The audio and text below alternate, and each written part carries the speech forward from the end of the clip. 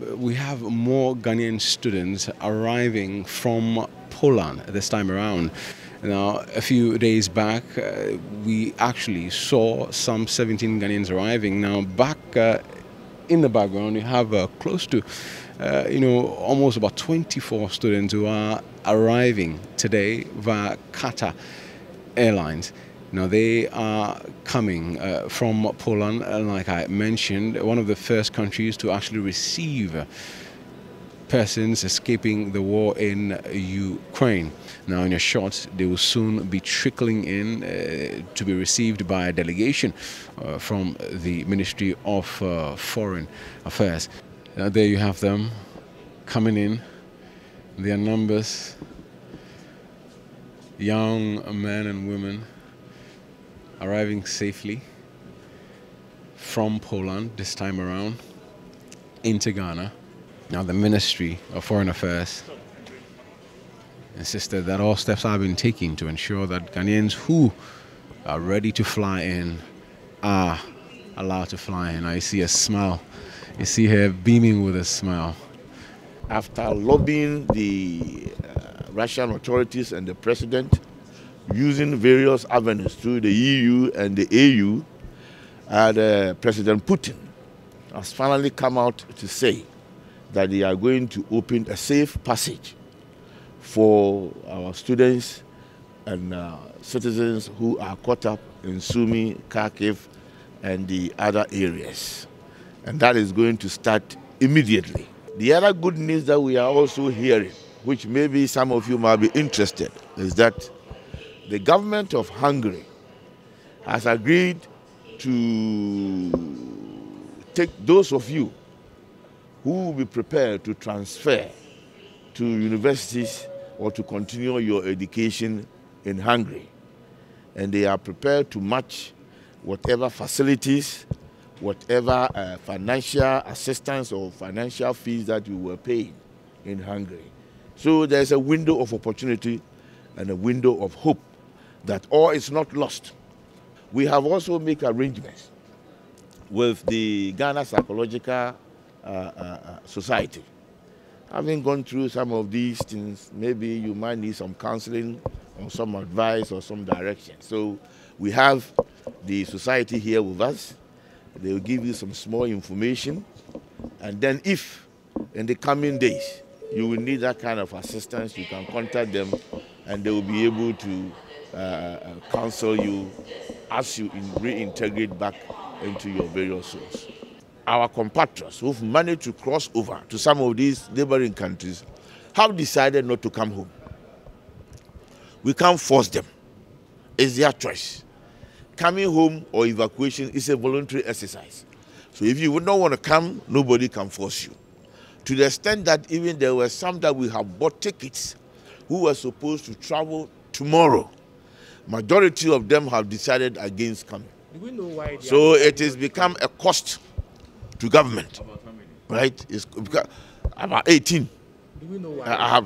Well, some of the reasons that we know of is one. Some have decided to take advantage to go to some of the EU countries.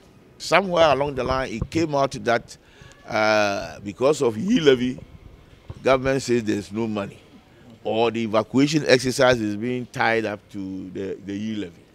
That is never true. The levy has not been passed, but I can go on record and tell you government has released money. First tranche of money that has been released to the Ministry of Foreign Affairs to undertake this evacuation exercise is $2 million. That is the first tranche. So we are on course. E-levy or no E-levy, Akufo-Addo has released money. And we are on course. You expect the president to release more? There's more. That's why I said the first tranche. What was going on the borders wasn't easy. We had to reach there at 3 a.m. And trust me, you can't even have somewhere to step. People are lying down on the floor. People are dead.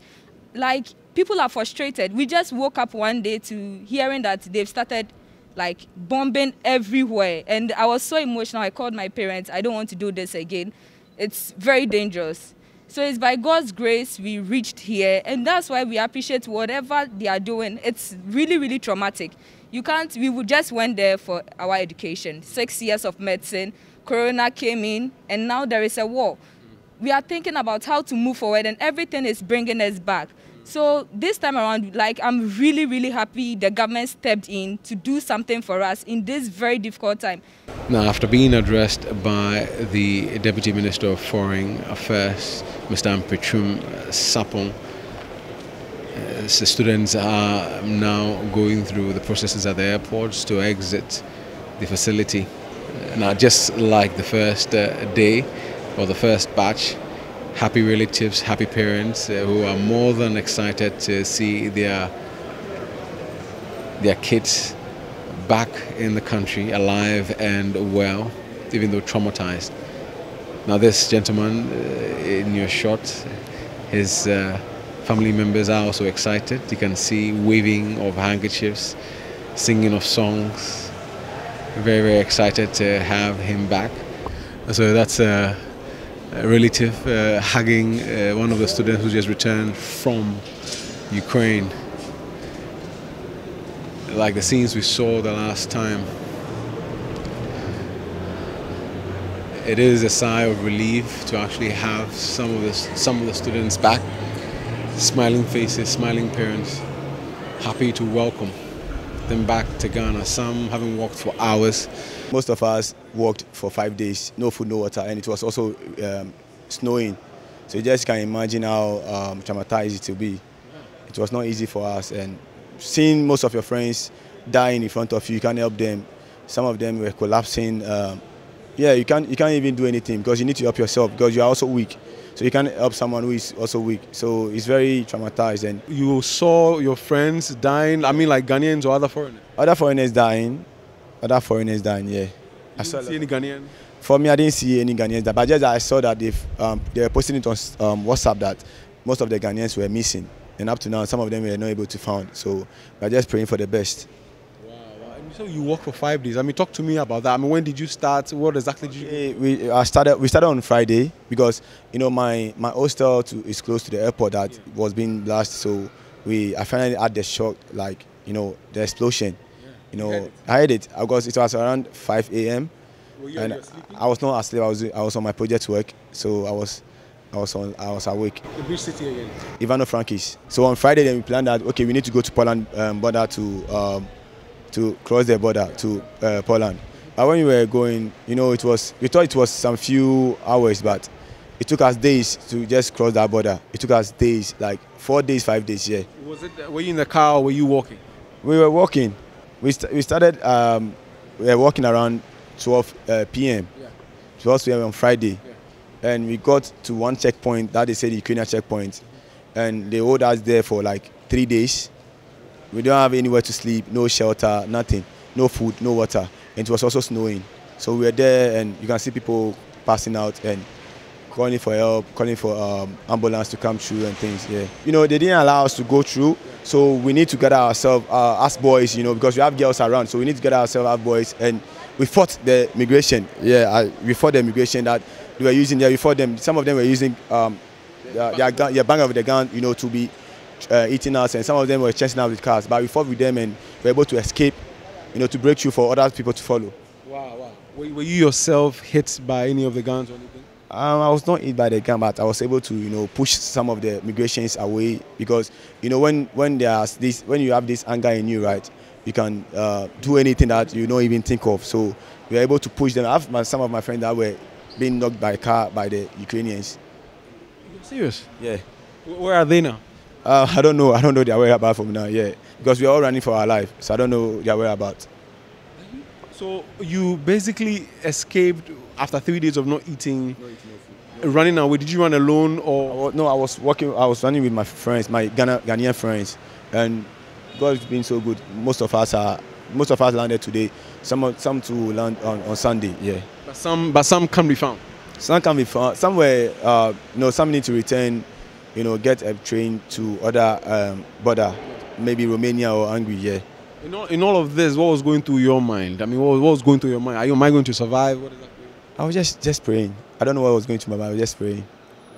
Yeah, because seeing my friend going off, because most of them are stronger than me, but some of them just collapsed in front of me. I was like, wow, that means I'm also a strong guy. Sorry, man. Sorry. So you finally made it to the Polish border? Yeah, we finally made it to the Polish border. Yeah. And then was the crossing easy? Okay, for the Polish border, it was easy. Because I can see the Ukrainians were the one, holding the foreigners. They were holding the foreigners. Let's say the true Ukrainians were the one holding the foreigners. But I got to the Polish border, that was on Monday, and that same Monday I was able to cross. But when let me ask you, if I was supposed to get to the Ukraine border on Monday, it would be like maybe Wednesday before I'll be able to cross, or Tuesday. Why were they preventing you from? They said they want their citizens to cross first.